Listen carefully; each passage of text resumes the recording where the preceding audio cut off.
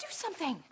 I mean, you should be there comforting Ethan about Jonathan, not letting Theresa do it. Look, just stop. I'm so sick of everyone making such a big deal out of this. Jonathan is fine. I just want to take him home. Yeah, with Ethan. Yeah. Yes. Honey, how is that going to happen? I mean, do you even know or understand what is going on here? I mean, look at them. If Ethan and Theresa are going to get any closer together, they're going to have to be fused together. Do you have any idea how serious this is?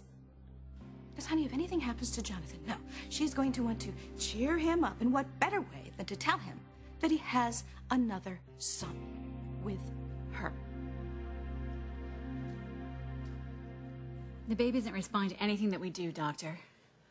Even so, continue the ice packs. And start him on an IV. Yes, Doctor.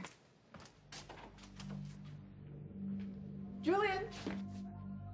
Never mind, son. I was looking for Dr. Russell. Here she is.